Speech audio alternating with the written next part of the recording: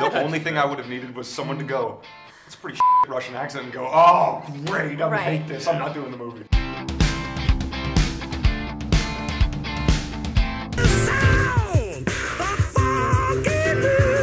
How did you get the invitation to my party? I stole it. So you're a thief. I hope you wear a mask. Sometimes.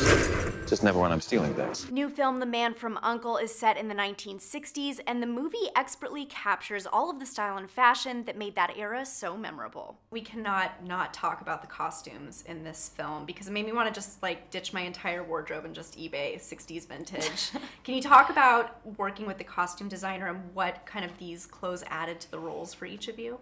Victoria, because she's so extremely wealthy, and she's the villain, I think we felt like we didn't have any limits, and she's also an antiquities dealer, so we felt like we could combine all those elements and sort of give her silhouettes that are maybe not usual 60s silhouettes, something slightly sort of Cleopatra-esque or, you know, Grecian, very statuesque, but then the kind of villain elements of, you know, there's like scorpion jewelry and python skin, and, you know, when she drives in her E-type, she's got this great sort of 60s headscarf, and it's, for me, it was just sort of like, I mean, I was like a kid in a candy shop. The villain.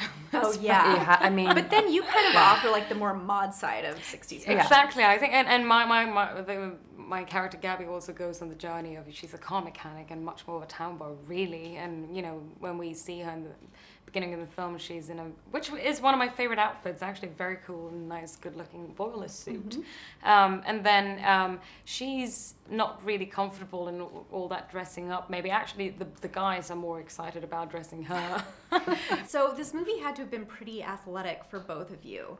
There are fistfights and car chases. What was the biggest challenge?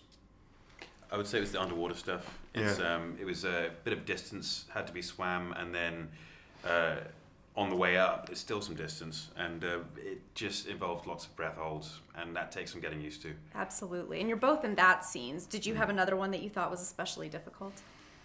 Especially difficult? Not, you know, not really. There wasn't anything that was like, I can't do this. No, I really can't do it. Guys, you're asking too much. I can't do it, because they were really safe with us, and they were careful. They knew we had the rest of the movie to shoot, so anything that looked too crazy probably wasn't us. There's a scene in the film where you slap Armie's character twice, I might add. Is and it I twice? Heard, yes, it's twice. It's at least twice, maybe 3 times. Well, I wrestle them down to the floor. I don't know. You do. I heard that wasn't scripted, though. No, you know, like, this is a lot of the scenes in this film, this is how he works. It was a very good and solid script, but Guy's so collaborative, and he very often also came up and like give little notes and like, just do this or do that, and then he would change the entire scene, and you get something very fluid and organic, something new happening. And that actually already happened in a rehearsal where we kind of set and we blocked the scene. He was like, slap him. And I was like, no, I can't, you have to.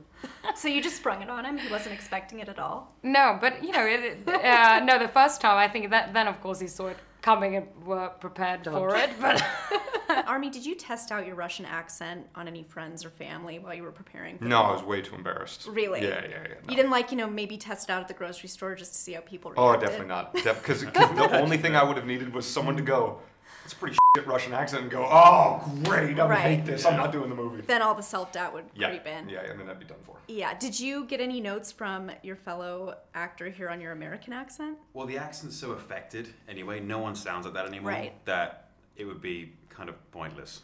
It's like, how do I sound like Napoleon? I don't know. Hey man, you want to do a little bit like this and just kind of say the shit, man? I mean, that is one American accent, for sure. right? Yeah. We have a myriad. Napoleon would be a very different character if he sounded like that. Yes. Can you talk a little bit about the cars in this movie and what it was like for you guys to, I imagine you got to really drive them for the most part. Yes. Yeah, we drove some pretty interesting vehicles. Yeah, I mean, we didn't get to drive like a 275 Ferrari or anything like that. Exactly. You drove the, did you drive the Wartsburg thing?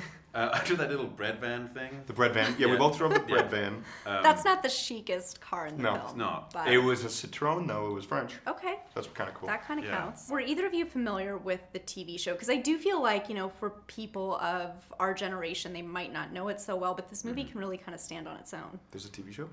I don't know. What TV show? So I've heard. Like about this? Uncle? Yeah. Crazy, Wait, right? they've already made a TV show about this? The movie's not even Why are we making a movie about it then?